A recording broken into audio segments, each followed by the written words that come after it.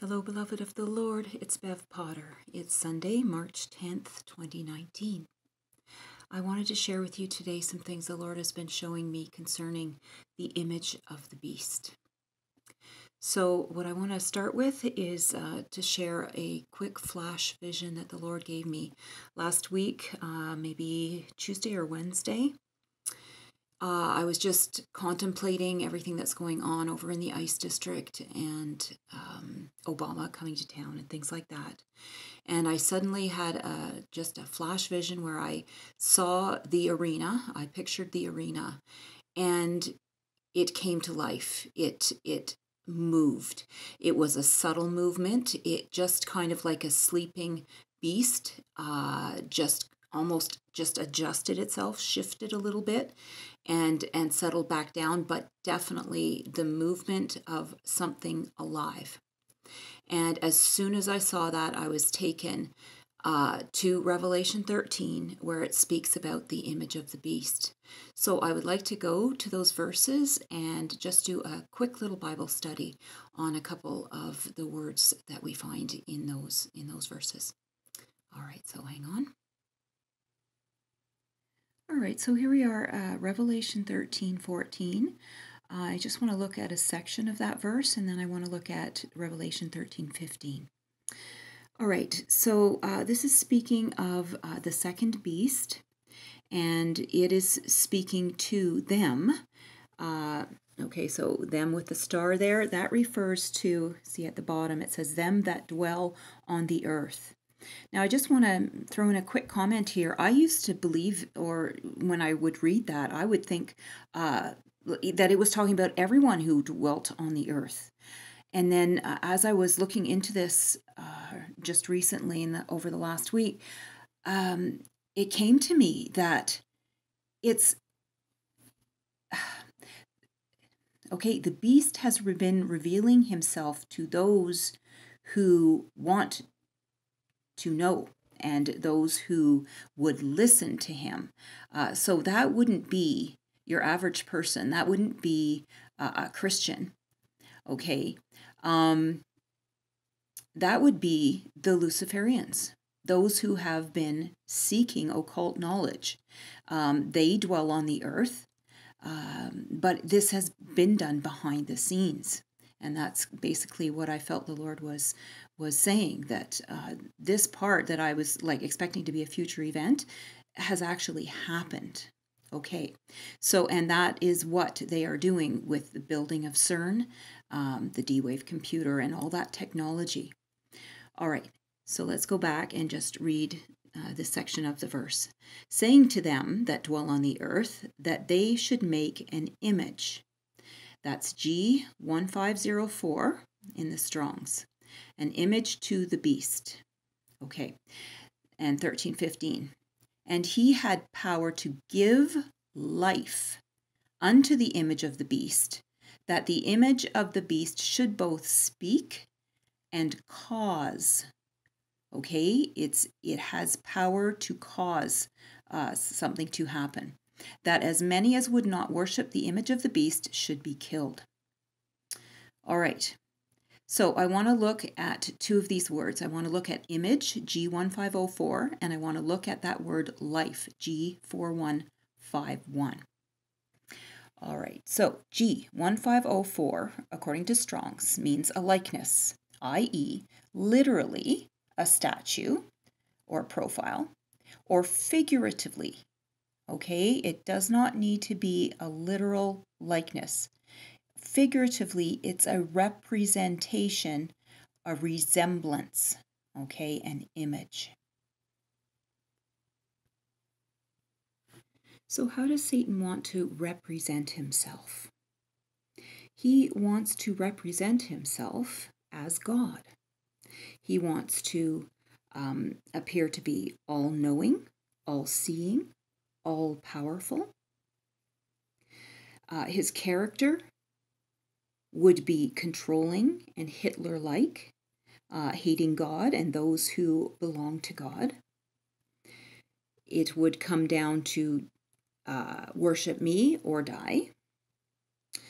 And his personality or character also would be represented. He would work in a way that was subtle, sly, seductive, and charismatic. All right, he would not come out, basically as a super scary thing right away, saying, hey, I'm the boogeyman, let's go to hell. That is not his way. So when this beast system becomes live, I believe the change will be subtle, sly, seductive, and charismatic. So I believe that the image is the technological system that has been built by man, okay, that they should make an image. This is what man has done, made an image, a way for Satan to express himself on the earth and portray himself. So, and this would involve all the various aspects of the technology, the Internet of Things. And I'll talk a little bit more about that after, but I want to move on now to this word where in verse 13, 15, it says, and he had power to give life, G4151. So I've made some study notes here, and I don't want to read through the entire thing, but I want to have it here if you feel to pause it and read through that. That's great. I just want to share a couple of notes that I took from that. Now this is partial. You can go look up that number, that Strong's number, G4151 yourself, and there's much more if you're interested in doing that. This is what I want to emphasize from those previous notes. Note, okay, that giving life, that life, never is referred to as a depersonalized force. So we are not talking about electricity flowing through something like a robot or one of the kids' toys that makes it move around.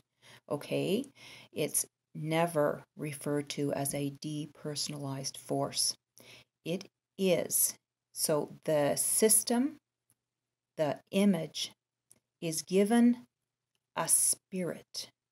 It's used of demons or evil spirits.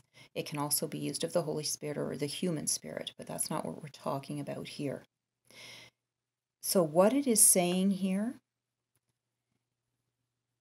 is that the beast had the power to give a spirit unto the image of the beast, that the image of the beast should both speak and cause, that as many as would not worship the image of the beast should be killed. This beast system, the whole system, if you want to picture it like an octopus, you can picture like maybe the D-Wave computer and CERN as the head, and then all the tentacles coming out. And then at the end of the tentacles, and those tentacles would be invisible because they would be the radio waves and stuff going through the air, but they would be empowering these constructions, the arena, okay, and other buildings and other things constructed by man that are linked to this internet system. And this spirit, this actual spirit of a demon, okay, so we'll just say Satan, is going to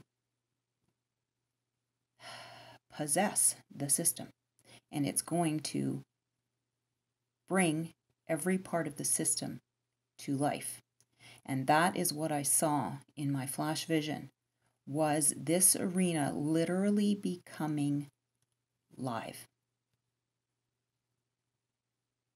So my understanding is that the image of the beast is a man-made system capable of expressing the nature of the beast.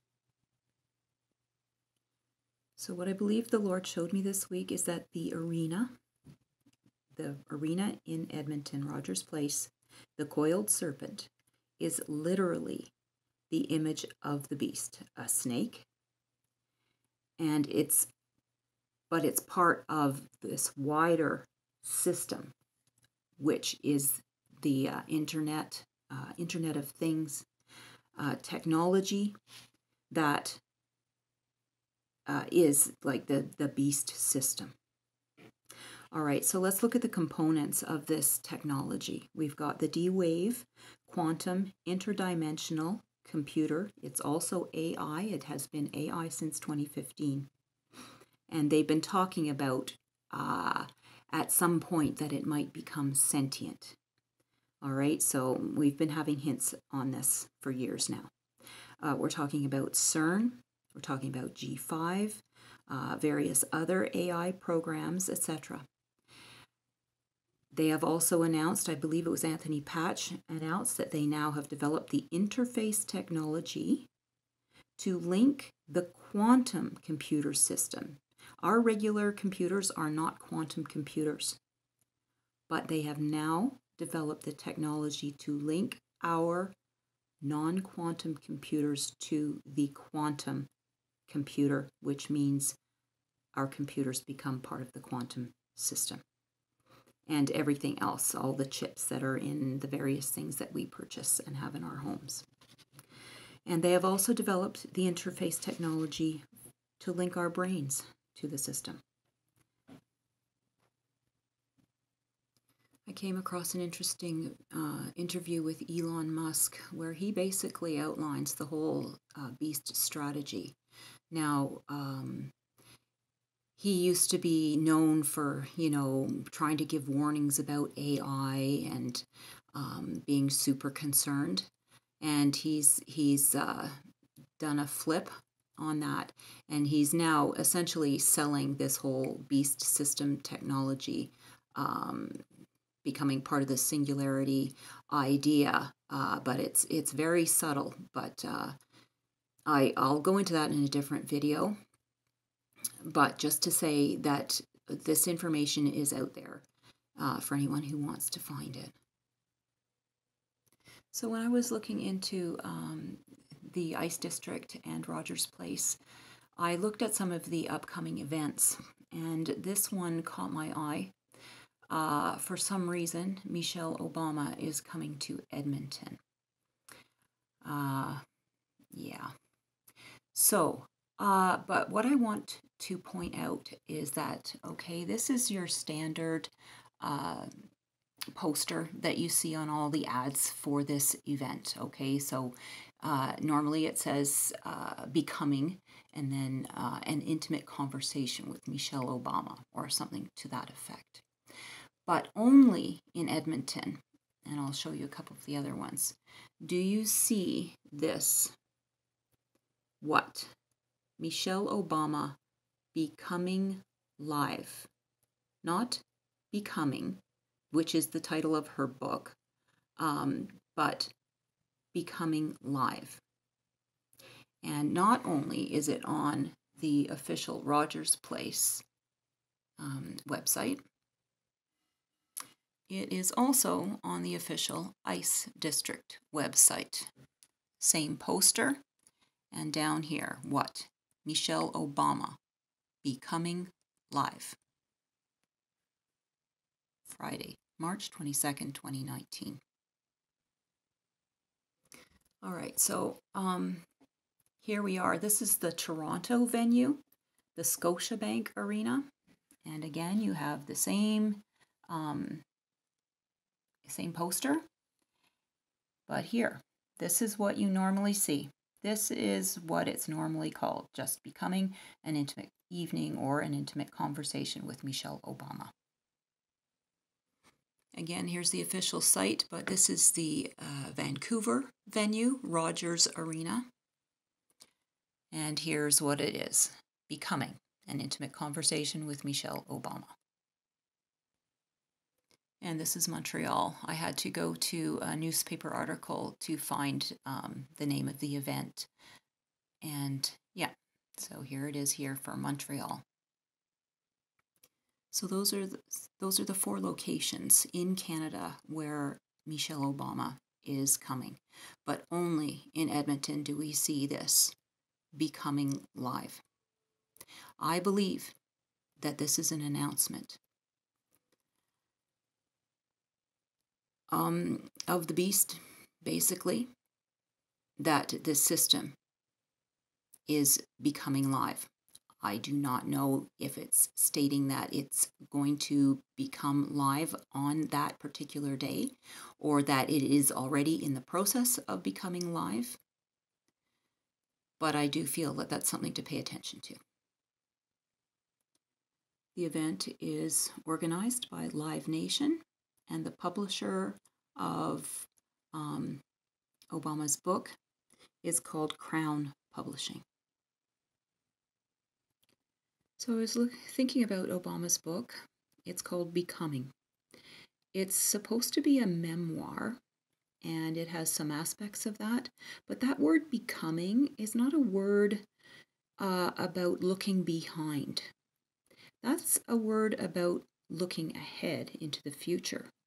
And this morning, the word manifesto came to me.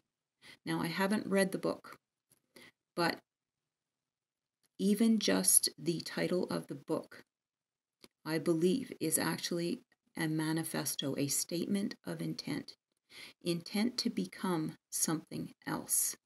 Now, what else could that be?